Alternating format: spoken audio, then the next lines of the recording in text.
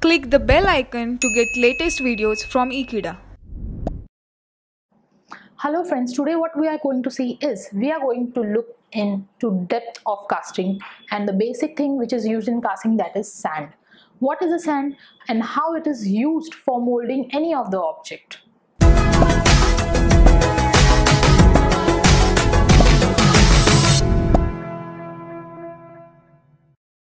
So molding sand is a normal sand. Sand along with other mixtures like clay, water, etc. So these all things are used in sand, mixed with it properly, mixed condition in proper constituent, and then again it is used in a casting process. It fills the entire pattern except your cavity. So it helps to hold your cavity, it helps to hold your object. So in this way sand plays a very important role. Without sand, casting cannot be done. So it has some properties, it has some constituents. As I had said, sand consists of your normal sand, water, clay, etc. in specific quantity. And normal sand doesn't mean any kind of sand. Sand silicate. Sand silicate is used. Along with sand, clay, water, etc. in different quantities, in different constituents and in different numbers are used according to the need. So whether the metal is ferrous, non-ferrous, any kind of machining or any kind of casting, basically casting needs sand. So when we will come to the characteristics of the sand, the main characteristic of the sand is it should be permeable in nature. Permeable comes with excess gas takeoff. So whenever molten sand comes in picture or molten metal comes in picture, it enters your sand. It has to enter the cavity. So when entering the cavity, it touches the sand.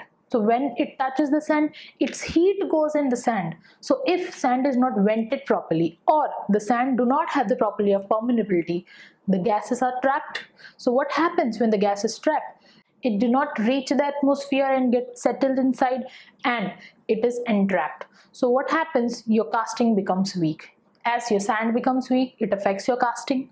So in this way, your sand should be permeable in nature so that excess gases which comes through what? It comes through the molten metal. It should not get entrapped in the sand. So we will come to with this we will come to the next property. The next property is refractory. It is a new word in the whole sand casting process. What happens in refractory? As soon as a molten metal comes inside, excess gases should be trapped off.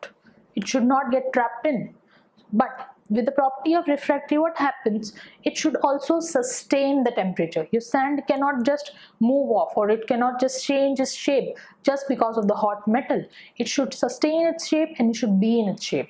So it should sustain the high temperature. Just because of that, it should have the property of refractory. So sand should be refractory enough to sustain the high temperature.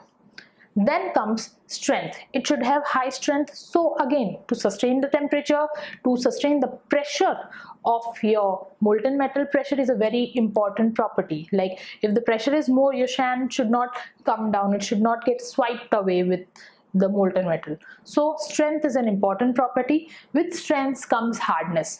I won't say the sand should be very hard, but it should be having some property of hardness so that it should not get wiped away. It should not get swiped away. Now I'll talk about the very important property, as the chemicals which are there in the metal can react with your sand or it can react with any of this pattern also.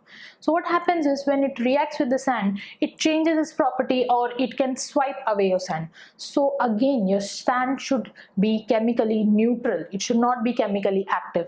So these are some property that your sand should be highly permeable. It should have this property of refractory. It should not be chemically active, and also it should have strength as well as hardness to just sustain the high temperature and high pressure of your molten metal. So if all these properties are present in your sand, it can be ideally used. Again, I'm telling you, sand just doesn't mean normal sand. It is sand silicate along with clay, water and additional additives. As I have said, additives are very important. Like what are additives? These are additional cereals, grams, etc. which is just added to the sand to just enhance its property. So even additives are equally important, but the quantity varies from different pattern to pattern. So these are some important properties and well as important constituents of your sand. Thank you for watching this video. Stay tuned with Ekeeda and do subscribe our channel Ekeeda.